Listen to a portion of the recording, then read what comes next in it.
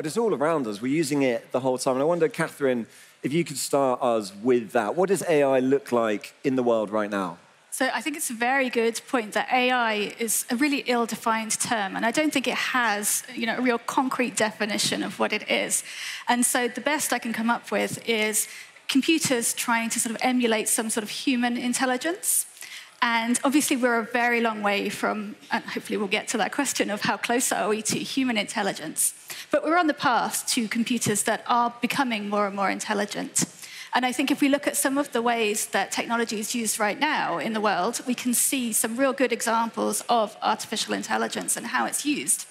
You mentioned Alexa. Obviously, that is, I think, a very nice example of how AI is working at the moment. And if you have Alexa or you've talked to Siri or any of these other virtual assistants, you might have a sense of how good the technology is. It can listen to you, it can understand certain things, it does a lot of smart stuff behind the scenes. But also it has some limitations. I'm not going to say that it's solved conversation. And so you get a sense of these sort of limitations and potential if you look at things that are out there in the real world. And this technology is being used in all sorts of other places as well that you may or may not know about. There's a very interesting project I'm working on with a company which is about dubbing videos from one language into another using synthetic speech, using AI to do that dubbing. And these are places where the technology is now really getting good enough, despite having some limitations, it's getting good enough to be used in these sort of real-world scenarios. So I think, taking a look at where AI is used right now is a great introduction to how it works. We've got to be careful. I've just been told we can't say Alexa because people watching back home, it's all going haywire. So that was the last time. No saying, hey, we know what her name is. And we'll talk about the gender nature of that as well, actually. Chris, that's a great summary of where we are now, but it is in all sorts of fields. What do you see a lot of it, especially on the really cutting-edge side. What are you most excited by in terms of the applications of AI?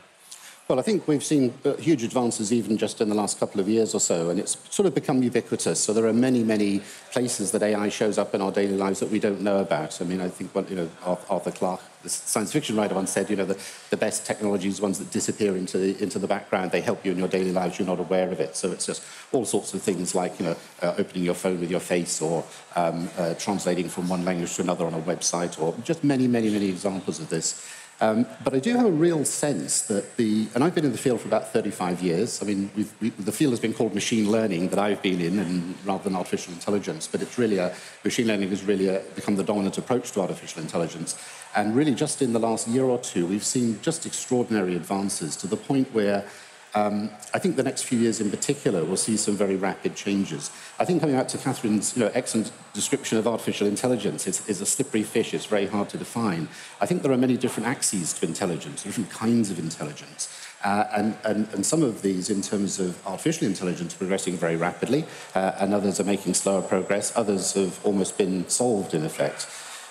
So really, the way research progresses, it doesn't progress uniformly on all fronts. There are certain areas that are very exciting. The field that I'm particularly excited about is the impact of machine learning and artificial intelligence on the natural sciences, on chemistry, physics, biology. This is a very exciting field. In fact, it's such an exciting field that I've actually pivoted my career, started a new role, building up a global team in this space, because we think that machine learning will have a big impact on our ability to model and simulate the world with many applications in drug discovery and understanding human disease, in discovering new materials, particularly for sustainability, new battery materials, new photovoltaics, catalysts, ways of capturing carbon directly from the air, and so on. So that's the field that I'm particularly excited about right now. And Anna, what are you looking at and thinking, wow, that's interesting, that's changing my understanding? There has been enormous progress in machine learning and AI. I've also been involved on the edges of the field for 20 years and as a neuroscientist with a deep interest in machine learning and AI. But what's striking, it's a little like what you said, Catherine, that there's lots of very specific applications out there. And then if you look at what AI systems, in my understanding, are still not very good at, they are the kinds of things that we do associate with specifically human kinds of intelligence. Things like generalizing to new situations very quickly, learning things from very small amounts of data. We don't need to be trained on an internet's worth of cat pictures to recognize a cat as a human being. There's knowing why we know what we know. We know something, we can say, I have confidence in this judgment. We have insight into our knowledge. And then there's the sort of guiding of behavior. Yeah, sure, we have self-driving cars and drones that fly around. But as much progress as there has been in things like playing Go or solving equations in natural sciences, we still don't have the kind of AI that can control bodies in the way that we often used to see in science fiction. And it may be that we don't need these things. Maybe this is not the goal. Maybe this is not the future of AI. But that raises the interesting question of how much AI can tell us about the human brain. That, for me, that's the frontier that I'm interested in.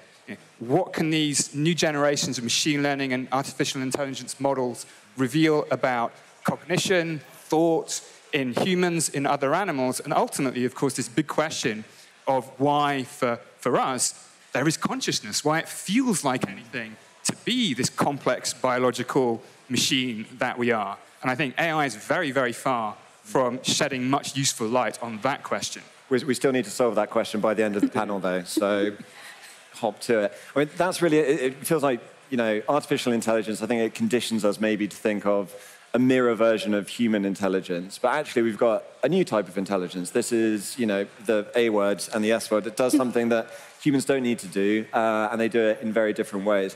Because you mentioned that the last 2 years have been the sort of Cambrian explosion of new ideas and really, really coming along. And Catherine as well, what's been driving that? We've had peaks and troughs with AI research, the AI winters where funding dries up and it's very unfashionable to even talk about AI, and then these boom times. It seems like we're in a boom time. What's been driving that? I think there are a couple of things, actually, a couple of discoveries that we've made in the field in the last 2 years that are quite transformational. The first one has to do with scale. So I switched from physics into machine learning into AI about 35 years ago because I was excited about the idea of machines that could learn. It was probably a little naive back then because we thought that, we call them neural networks, these models that we build in the computer. They have, back then, hundreds or thousands of these adjustable parameters. They're rather, superficially rather like the synapses between neurons in the brain, and they adjust as the system learns. And we thought a neural network with 1,000 of these adjustable parameters was a big network. But what we discovered in the last couple of years or so is that as you go to very large systems, new properties emerge, new capabilities emerge. So we have colleagues at a company called OpenAI who a couple of years ago plotted a graph. And on the horizontal axis was time from the 1960s up to about 2020. And on the vertical axis was how much compute do you need to train the state-of-the-art in machine learning. And it was on what we call a logarithmic scale. So basically, when you see a straight line, what it means is the amount of compute was doubling every 2 years or so. What that meant was the field was benefiting, like everything else, it was benefiting from Moore's law, the doubling in compute power every couple of years. But then since about 2012, something remarkable has happened. Again, it's a straight line, but it's much steeper. What it means is that the amount of compute needed to train the biggest models has been doubling, not every 2 years, but about every 3.5 months. So it means it's about a factor of 10 per year, and that has continued to hold. And with every factor of 10, we're seeing new capabilities emerge that didn't exist at the previous factor of 10. So that's been one sort of breakthrough. Now, Anna was talking about all the data that you need to train these systems. So of course, as you go up in a factor of 10, you need 10 times as much compute, 10 times as much data. But the other discovery that we've made is what's called transfer learning. The idea that a system can learn to solve one problem, it then becomes much faster at learning a new one. So I'll give you a simple example. If you find a sort of a blob on your skin and you're wondering, is that just an annoying little thing, or is that some sort of cancer that's going to spread and kill me? And of course, you'd go to a dermatologist and they would look at this and diagnose it. And so people were wondering, could you just take a photograph of this, and from the photograph, could a machine tell the difference? Now, the problem there is there may be hundreds of thousands of examples of this, but from a machine learning point of view, there really isn't very much data. And so a team of researchers tackled this by taking another machine learning system that had been trained on a very large data set of things like, bicycles and cats and dogs and mushrooms and so on. And they took that big trained system and then just retrained the last little layer on this new task using a much smaller amount of data. And it achieves human-level performance on that particular task, comparable to a team of professional dermatologists. So this is a very interesting result.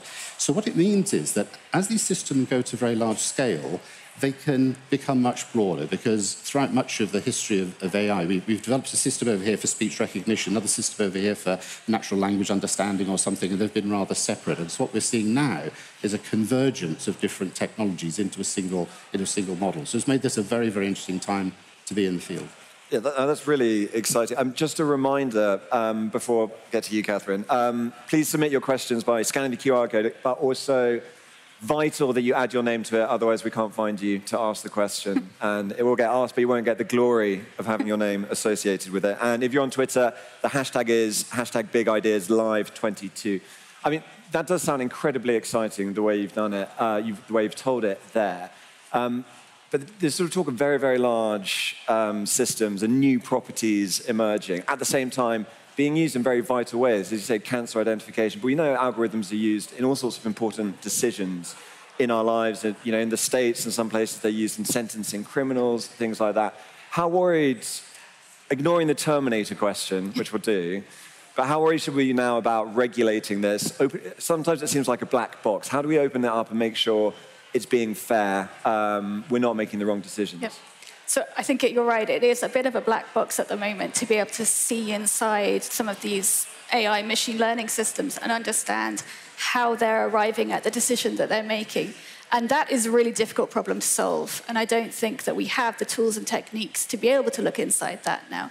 So we can't, for example, ask a neural network to justify a decision about, say, sentencing in the same way that you could ask a human judge to justify that decision. And so that's one area that I think we really need to spend some effort into developing tools and techniques to look inside that black box and figure out. But one of the things that we can do, and we should be doing, is looking at how these systems work in the real world. So judging whether they are exhibiting bias against particular groups by judging how they're working on real people's data. There are many examples of how face recognition systems and speech recognition systems end up performing worse on particular demographics, particular groups of people, just because of the way that they've been trained, or the sort of data that they've already seen is not representative of the real world. And so we really need to be spending time and effort, say, taking a speech recognition system and making sure that it works across a range of accents with the similar kind of accuracy, or looking at face recognition systems and being sure that they are actually performing well for different people. Because when these systems are used in the world and they become part of everybody's day-to-day life, obviously it holds people back if these systems are treating them differently to other groups of people. So that's a real area that I think is receiving quite a lot of attention right now. People are trying to understand how neural networks are working, and we're making progress in how to evaluate them for actual real-world problems. When we talk about emergent properties as well, some people would argue that consciousness is an emergent property of a breadth. Are we ever going to realize, Anna, when a machine might become sentient? Do you think that's even possible? And B, how would we know? The answer to the first question, is it even possible? I think the honest answer is that nobody really knows. Okay. The reason nobody really knows for a machine is that nobody really knows even for other animals, other human beings even. I cannot be 100% sure that you are conscious, though I think you are. I'm trying. And it's a unique problem in science. In some sense, we know, and we've known for hundreds of thousands of years, that consciousness depends on the brain and the body in a fundamental way. You change the brain, you change your conscious experience. Yet, unlike other problems in biology, and indeed all of science, consciousness is a private, subjective experience. I can't put a conscious experience on the table and we can all look at it and agree. I can tell you about my experience, but it's essentially indirect. And some people have said this means we can't even address the problem with the tools of science and philosophy. I think that's entirely wrong. We can. It's just that there are going to be some limits on the data that we can get. Now, we are learning an increasing amount about what the basis of consciousness is in the human brain, which parts of the brain are necessary or not necessary. But we still don't know the answer to a fundamental question, which is, does consciousness depend on the stuff that something is made of? You and I are made out of carbon. We have biological neurons. We have wetware rather than the hardware. Does that matter? Now, there's one school of thought that says it doesn't. If you program a computer the right way, if the next generation of machine learning architectures is trained in enough data, and the next thing that might emerge might be awareness. But there's no real good reason to assume that's the case. Some things, it doesn't matter what it's made of. A computer that plays chess really plays chess. But other things, the material matters, like a computer simulation of a weather forecast that we all use too. It doesn't actually get wet and windy inside the computer that simulates the weather. And consciousness, consciousness is not the same thing as intelligence. And I think this is a crucial distinction to make, because it's so often said, like, not by anyone here, of course, but in the wider public, that consciousness is some function of intelligence, that once AI crosses some threshold, then the lights come on, and it's not only going to be smart, it's going to be sentient. But I think this comes from a place of human exceptionalism. We think we're really special as humans. We think we're intelligent, and we know we're conscious, so we think the things go together. But consciousness, we should define it, actually. I mean, consciousness is really any kind of experience whatsoever. It feels like something to be a conscious system.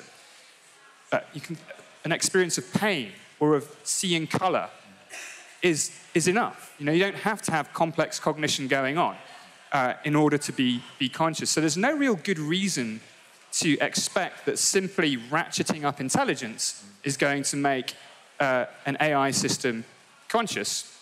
And just by observing apparently intelligent behavior, I don't think it's a reliable signature of whether the thing is conscious. And I think we can be misled here. Systems can give us a strong intuition that there's a conscious mind there, when there's just the whirring of algorithms. We'll come back to that. It's a really interesting point, which ties into a later talk. Chris, we should check first whether do you have any sentient robots up in Cambridge locked away in the lab, and you just haven't told people about it?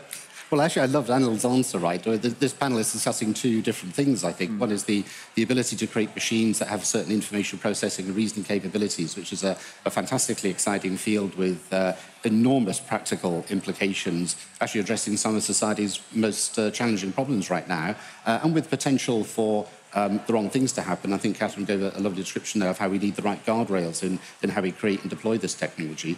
And on the other hand, this fascinating question of consciousness, which is a person's subjective experience. I experience consciousness. I'm guessing you experience something similar because, we're all broadly the same, from the same species and so on. And this tremendously difficult question of ever knowing what a machine experiences or whether it experiences anything. I think that's one of the toughest problems in science, in a way. It's very hard to know even where to get started. I think just separating out those two, I think, is actually very helpful for the discussion and not conflating them. Why do you think we have this obsession with wanting to have conscious machines? As Sarah Jane was saying, it's such a trope of science fiction. Some brilliant films about it, some bad films about it as well. It's something we clearly feel the need to see in the world. Why is that? Catherine? I think you're right. It is a trope of science fiction, and we want to emulate ourselves somehow in what we do. And so people are driven to build replicas of people, build technology which is like us. But if you look back over time, you see that it's been a constant thread through the history of technology that people have wanted to assign human agency to technology, even to other inanimate objects. You'll hear people talking about how their TV is annoyed with them or something like that. We assign human properties to technology and to other things. There's a famous example of a chatbot which was built back in the 60s called Eliza, which was a very simple chatbot. It was a therapist. It had some canned answers, so you tell it your problem, and it might say, can you tell me more about that? Or sometimes it would flip your question back on you, so you might say, I'm feeling unhappy, and it would say, can you tell me why you're feeling unhappy? Very simple responses. And the creator of this program wanted to show how stupid computers were. But people did believe that Eliza had human-like intelligence, and the creator was very surprised by this, that he could have the opposite effect. Had the opposite effect. And I think that this trend has sort of carried on through. People are really keen to assign human properties to computers, especially when they're using language and other human-like animations and that sort of thing. And did you want to... Yeah, just to come in briefly on this, I think you're absolutely right that we do project agency and intention and also consciousness onto things very readily, onto our pets, onto Tamagotchis. Yeah, exactly. Remember those things we used to have. But this question of why do we feel like this is something we need in our world, in our lives, I think really does need to be interrogated. Because just as much as we don't know what it would take to build a machine that has experience, we also don't know what it wouldn't take. And we might do it by accident, and we might not know if we've done it. And if this happens, it would be an ethical catastrophe.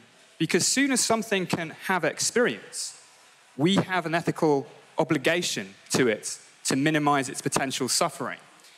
And if we don't even know the criteria by which to establish whether that's even a possibility, we're in really, really deep waters. So just building something because it sounds cool and you've seen it in science fiction and you want to be at the cutting edge of this pivotal moment in human history is a really, really terrible idea.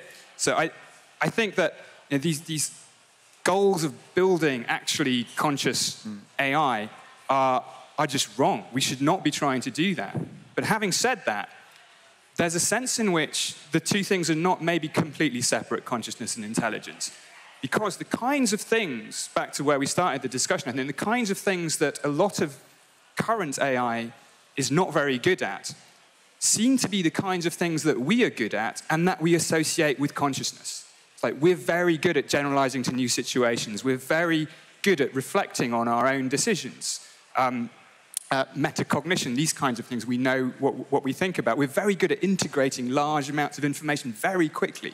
These are the sorts of things that experiments in neuroscience psychology have shown are closely associated with human consciousness. So I think there's a case for building machines that have some of the functions that we associate with consciousness. But that's very different from the goal of trying to build a machine that feels, which I think is a really bad idea. But I think just pushing back a little there, I think there's a risk of saying computers can't do X, Y, and Z, because next year they'll be able to do X maybe, and maybe the year after it's Y. And I think there's a risk that humans become the piece that's left over that machines haven't yet done. And the reality of AI as it exists today is actually completely the reverse. I think you commented earlier that there's a complementarity between what machines do and what the human brain does. And coming back to your original question about Hollywood movies, there's a reason that Hollywood movies depict killer robots, because they've got to keep it entertained for 2 hours, right? And if you take, I'll just give you an example of AI in practice. We've developed a system called Inner Eye, which is actually deployed at Addenbrooke's Hospital in Cambridge. We developed in partnership with their clinicians.